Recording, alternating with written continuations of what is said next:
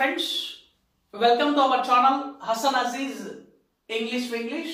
మన was were లో కొన్ని టైప్స్ ఆల్రెడీ చూసాము. Positive sentence, negative sentence, interrogative, negative interrogative. మనకు ఆ was were యొక్క కంటిన్యూటీలో మనకు 2+v1 కాంబినేషన్ తో ఈ యొక్క was were అనేది ఎలా ఉపయోగించాలని మనం ఇప్పుడు తెలుసుకుందాం. ఓకే, ఇది pattern will be the same. ఈ ప్యాటర్న్ లో మనకు మార్పు ఉండదు. I was, he was, she was, it was, we were, you were, they were. It is fixed. ఇందులో మార్పు ఉండదు. మీరు మైండ్ లో ఫీడ్ చేసుకోండి. సందర్భాన్ని బట్టి you be ready to apply.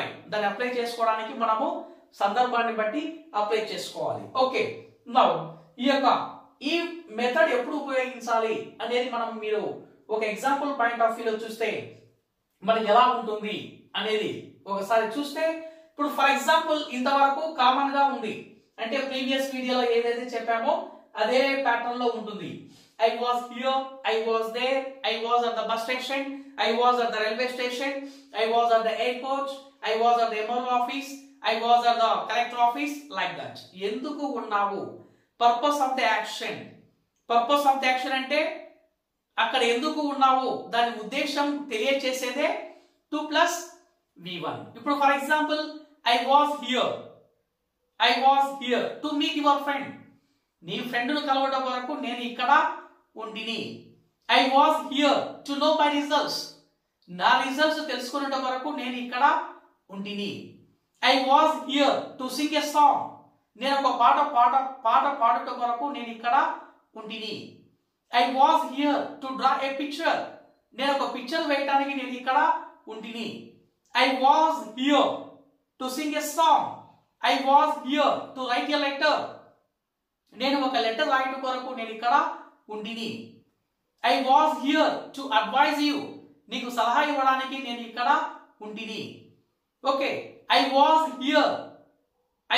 here to paint a picture. Picture కు పెయింట్ వేయడానికి నేను ఇక్కడ ఉండిని.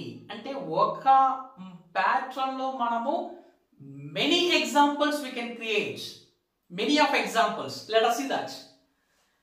I was here, I was there, I was at home, I was in the classroom, I was at the office, I was at the bus station. It is common. To meet 2+v1. మీకు already previous class లో verbs గురించి మీకు around 600 వరకు ఇవ్వడం జరిగింది.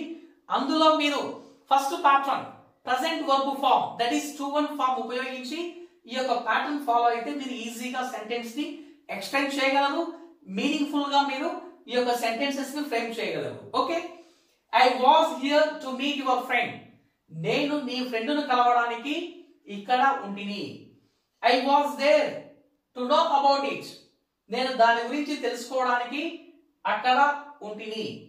I was there to contest in elections.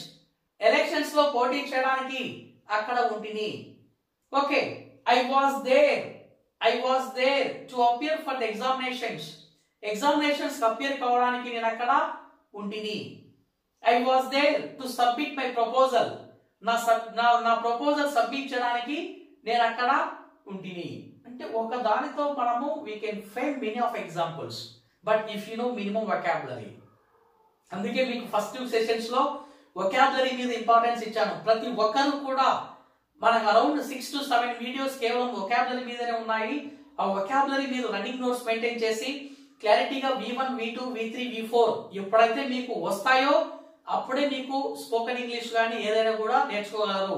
అవి రాకపోతే it is highly impossible to speak, no doubt at all. ఇట్లా మాట్లాడడానికి మనకు సాధ్యం కాదు. కాబట్టి ముందు అవి నేర్చుకొని గ్రాడ్యువల్ గా పికప్ చేసుకుంటూ రండి. అందుకే మీరు ఒక సీక్వెన్స్ ఇస్తూ బేసిక్ టు అడ్వాన్స్ లెవెల్ కి మిమ్మల్ని ప్రమోట్ చేస్తున్నాను. Okay, next I was at home to have preparation. Preparation కొరకు నేను ఇంటి వద్ద ఉంటిని. I was at home to have breakfast. I was at home to take lunch. I was at home to get dinner. I was at home to drink coffee. చూడండి, drink, take, have, get సందర్భాన్ని బట్టి ఏదైనా ఉపయోగించవచ్చు. Coffee తాగావు, lunch, dinner, breakfast, preparation ఏదైనా కావచ్చు. I was in the class room to appear for the exams. Exams కొరకు నేను class room లో ఉంటిని. ఎగ్జామ్స్ కొరకు to appear for the exam exams appear కావడానికి నేను క్లాస్ రూమ్ లో ఉంటిని. I was in the class room to have the discussion. నేను డిస్కషన్ చేయడానికి క్లాస్ రూమ్ లో ఉంటిని. Sorry, I was in the class room to ask a question. నేను question అడగడానికి క్లాస్ రూమ్ లో ఉంటిని. I was in the class room to be in the quiz. Quiz లో participate చేయడానికి నేను క్లాస్ రూమ్ లో ఉంటిని. I was in the class room to test my knowledge. నా నాలెడ్జ్ తెలుసుకునే వరకు నేను క్లాస్ రూమ్ లో ఉంటిని. I was at the office to get the certificates.